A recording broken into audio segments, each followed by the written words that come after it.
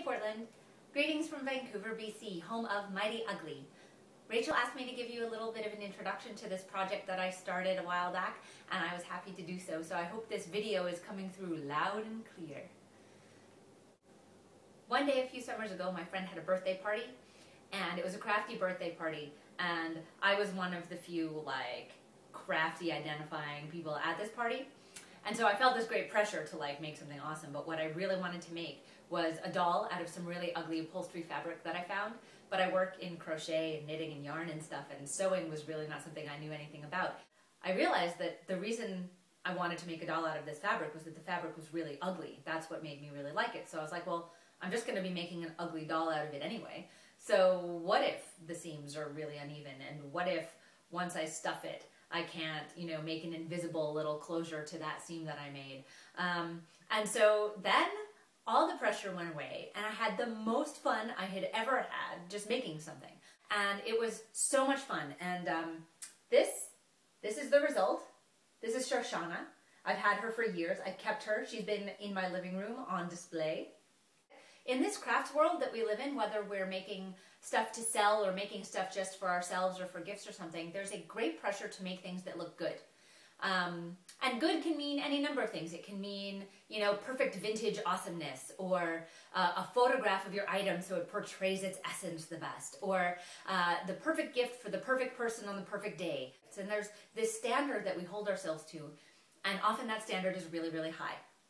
And so I thought that in addition to it being really freeing to remove the pressures of making something perfect by allowing ourselves to make something ugly, it would be a real challenge to break ourselves as crafters out of the mentality that what we make has to be good, pretty, beautiful, or something like that.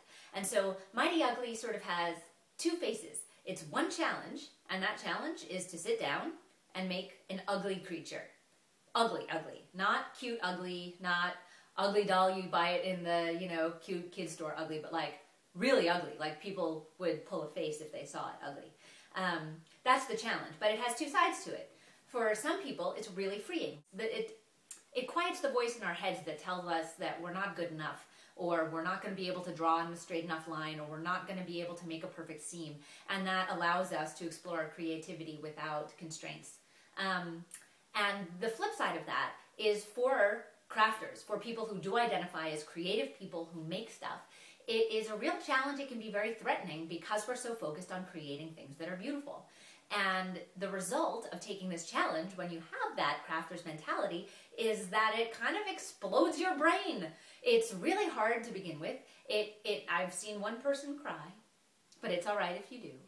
But that's not to scare you, because it's worth it. On the other side, you look back and you realize that you have stared the beast right in the eye. You've looked him right in the eye and said, I'll conquer you too. And that means you end up with more intimate and understanding of the way that you approach your own creativity, because you force yourself to do the things you usually avoid doing without even realizing you're avoiding it.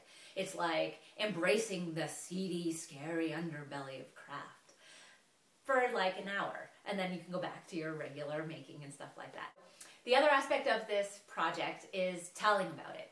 It's really cool to do the project alone in your living room, and then maybe blog about it, maybe not, maybe never tell anyone, but it's really cool to do it with a group of people, because the dynamic of crafting together changes a lot when, you find yourself looking at someone else's thing and saying, that's really not that ugly.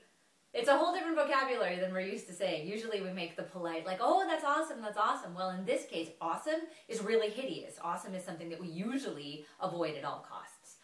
So have a really fun time this Etsy Craft Party Day. Thanks so much to Rachel for organizing all of this, and I hope that you'll share some of your photos or your videos, or you'll just submit a blog post or something to mightyugly.com, so the experience that you have in Portland today is something that can be shared with others at any time at all online.